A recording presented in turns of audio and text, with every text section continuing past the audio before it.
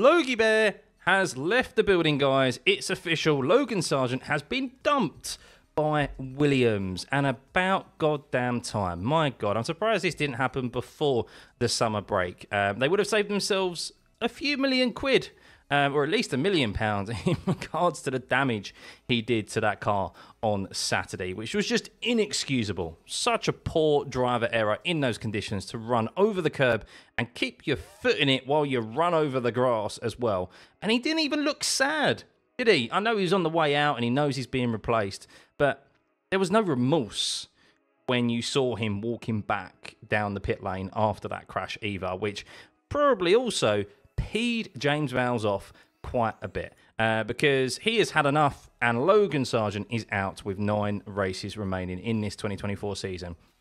And he's surprisingly being replaced by an academy driver. Yes, Franco Colapinto, who, if you're unfamiliar with him, he's currently in Formula 2. I've seen a bit of him this year, and he's done all right, to be fair. He's currently 6th in the championship, and he's currently got a race win under his belt.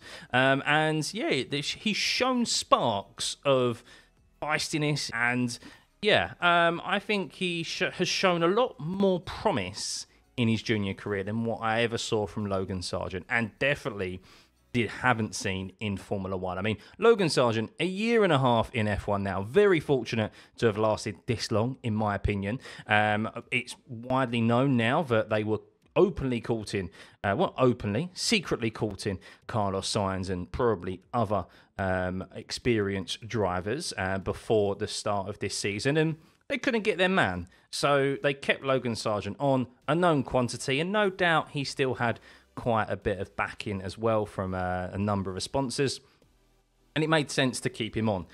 I still think they would have done better bringing in Colapinto or another academy driver, whoever that may be, or even loaned Liam Lawson, bring Kemi Antonelli on early. I don't know.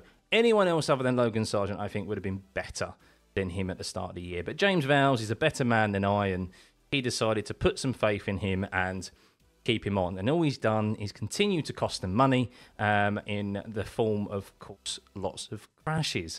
He was at the top of the standings in regards to that estimated leaderboard of the damage he has caused last season. I think it was around £3 million, something of the like. Still well too high.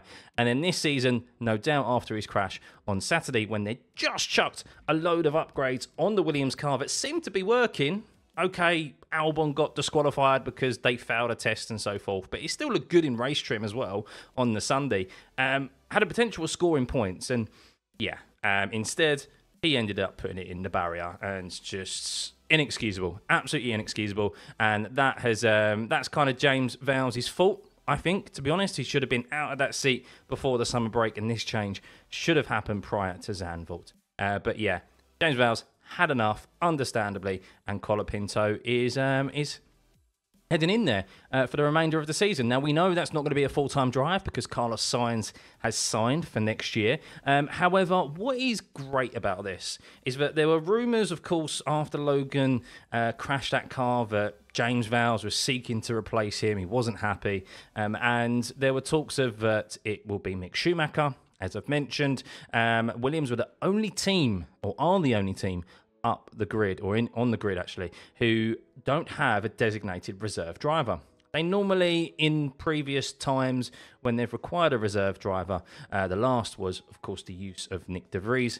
They've used the Mercedes reserve driver or academy drivers. This time around, what's great is that they've gone within their own system to give someone an opportunity in F1 who they may be potentially, if Carlos Sainz wants to get out or Alex Albon has a shocker, you never know, they have a good driver waiting in the wings to step up after an initial 6-month trial period. That's basically what this is now for Colapinto. He can't do much worse than Logan Sargeant, let's be honest. All he needs to do is not crash, and he would have done better than Logan Sargeant.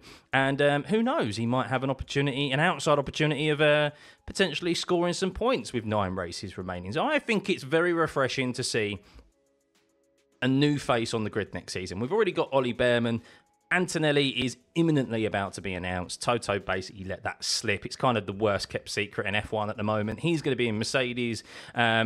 We've now got Colapinto. So that's 3 young drivers who are on the grid for next season. And Jack Doohan also has been announced. You could say Oscar Piastri, still a young driver as well. He is only in his 2nd year of F1. So that's great. We've nearly got... Well, we've got half the grid there, or nearly half the grid there, being young, new drivers, and hopefully it's not the last of them. Of course, Colapinto won't be there for next season, we know that, but we're heading in the right direction of getting rid of the deadwood, like teams have to do in other sports such as football. Get rid of the deadwood, kind of drive out the experienced but not good enough drivers or players anymore, and that's exactly what teams are now doing. They're realizing we have to look at the youth and we have to give them an opportunity, because we can't let these drivers slip through the cracks. And also, it's a return on investment as well. They spend a lot of money on their academies, and what's the point of having them if you don't bring those drivers through and you just spend even more money in bringing drivers from outside your system? So, I mean, Carlos Sainz is a great driver to sign for next year with Williams. But, yeah, this is a step in the right direction for them and for the grid and for us fans, because it's great to see youngsters come through and to see new drivers in particular be given an opportunity. So I'm really excited for it. I know some will be sad out there for Mick Schumacher and Liam Lawson. Well, I think Mick Schumacher... We're not sure, of course, what his situation is at Mercedes. I know he's kind of the reserve driver there, but he isn't. I'm sure if someone became ill out of Lewis and George, I think Antonelli would probably be put in there. He's more like the sim driver now. I think his F1 opportunity, he's going to struggle to get back on the grid. And then, of course, Liam Lawson, I think the Red Bull connection, I think this James Vowles was not willing to... deal probably with Red Bull. I think Red Bull were a little bit, what's the right word? I think they were a little bit hard on the negotiations. I think they wanted the opportunity to maybe just grab him out of that seat whenever they wanted, potentially in the last 9 races. So, yeah, I think this is good for James Vowles. He's clearly going, no, I'm my own man. I'm running this team now, and I want to go in the right direction where we pick our own drivers. They're our drivers, contracted to us and not to other teams. And yeah, Colapinto is a good step in that direction, which I think James Vowles wants to go into. So yeah, what do you guys think? Do you think it's surprising news? I doubt anyone's going to think it's surprising news. But do you think it's surprising news in Colapinto being promoted? I won't lie, I was surprised, but I'm pleasantly surprised, and I'm intrigued to see how he gets on with 9 races remaining. So yeah, always good to have young blood, fresh new blood on the grid, and yeah, I'm intrigued to see how him and the youngsters next year get on. F1 heading in the right direction. Let me know what you think in the comments below. See you next time. Bye.